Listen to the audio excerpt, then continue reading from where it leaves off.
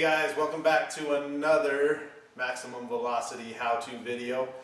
Today we're going to be talking about our new Pro Extreme Krytox oil and how to actually apply it to the wheel and the axle.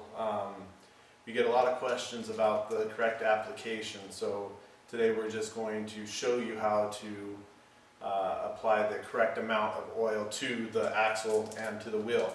So first off, in the vial, before you do any type of application, you're going to want to shake the oil up because there are some friction modifiers in there. So you want to shake them up and get them evenly dispersed throughout the oil. Once you shake it, if you pull the lid off, you're going to see it's got a dripper. Okay, that dripper we're not going to use. So that dripper will actually put too much oil on each wheel. Unlike graphite, where more is better, oil, less is better. So, to a point. So, I'm going to show you what I use on all the cars that I prep and race with, and kind of the process of how I do that. First, we have a wheel that has already been prepped. The bore has been prepped, and the inside and the outer hub have been prepped. We do have a video on that from our Derby Evolution, and we'll put a link to that in the comments here so that you can see how to prep the wheel and get it ready for this point. So you're going to need to make sure after you prep the wheel, you clean the wheel out really well. Make sure that there's no fibers, dust, anything inside that bore. You can take your magnifying loupe and look in there and make sure that it is completely clean. If there is stuff in there, take some compressed air, blow it out until there is nothing left in there but a nice, shiny, smooth surface. So that's the wheel. The axle needs to be prepped, polished, and ready to go.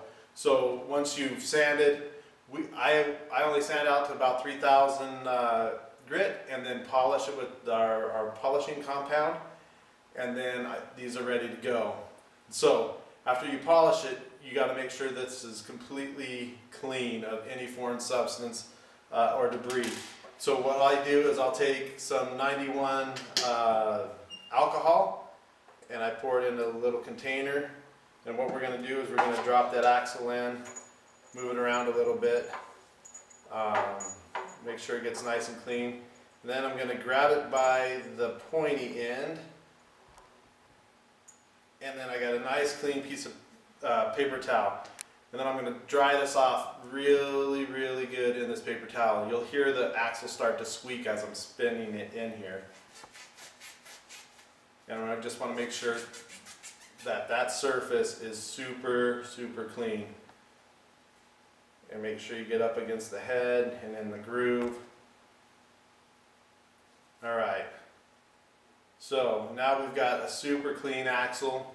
Here again, I would take your magnifying glass and look and make sure that there's no contaminants on there. There's no fibers from the paper towel or dust that's floating in the air. If you see any, hit it with some compressed air. You can either buy a can of it or you have a compressor. Just make sure it's clean before you apply it.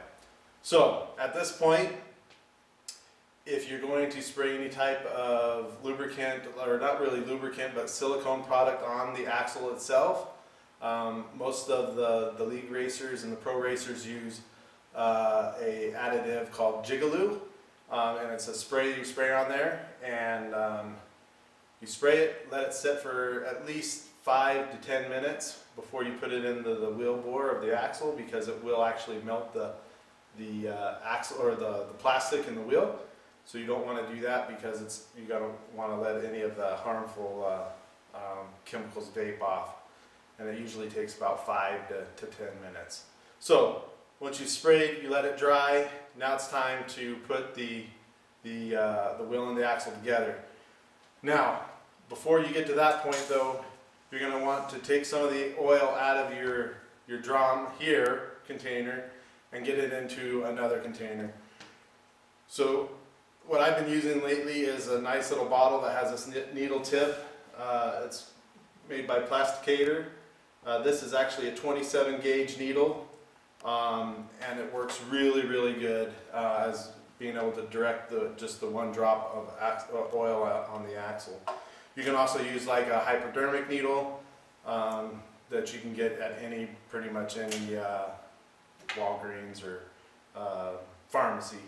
So anyways, I've got some oil already sucked up in this container out of here. So what we're going to do now is we're going to take our nice clean wheel and our nice clean axle, and what I do is I slide the axle in nice and slowly, and then I put my fingers on the backside and pinch it and let the axle kind of sit up through like that. Then I will take my applicator and I will come down here, and usually I place it right in the groove, and I will just place one drop. One drop of oil is all you need. Then I slide the wheel back out to the head, kind of flip it over, and then I spin it. And if you notice, the thing will just sit there and spin for a good bit. The difference between oil and graphite as far as the spinning, there's really no spin times for oil. They will not spin as long as graphite will spin, but they will be much faster than graphite. Oil, when done correctly, is up to 2/100ths of a second faster than graphite. And with these new oils that we have, and this one, you're closer to 3/300ths of a second of graphite. Now, the advantages of graphite, or the advantages of oil over graphite, is that once you oil this thing, it's ready to go. I mean, and it will run 100 passes and not have any fall off due to the lubrication being flung out. You don't need to apply any more. In fact, I never recommend adding any more to it. If you want to re-prep it, then I recommend you take it all the way down, tear it apart, and clean everything, and then redo your process. But unlike graphite, one drop out of an applicator, one drop out of this is too much. So this bottle will last you an eternity for how much you will need in your Pinewood Derby career. Now, the lighter amount of oil that you put in there, like the smaller drops you put in there, the shorter the time will be that it will last. So typically if you do one drop out of here, you'll have 3 weeks to a month of the speed not falling off due to evaporation. If you do 2 drops out of here, which is still a very good amount, I've had a car sitting for over 3-4 months that runs the exact same times as it did when I first applied it. So if you know you have a long distance of time in between your races, it would be good to use 2 drops out of this. If you have a really short time between the races, 1 drop is all you need. I hope this helps, and I hope you guys understand how this works and how great it is. Oil is a wonderful lubricant for Pinewood Derby. It's not messy, it doesn't shed anywhere.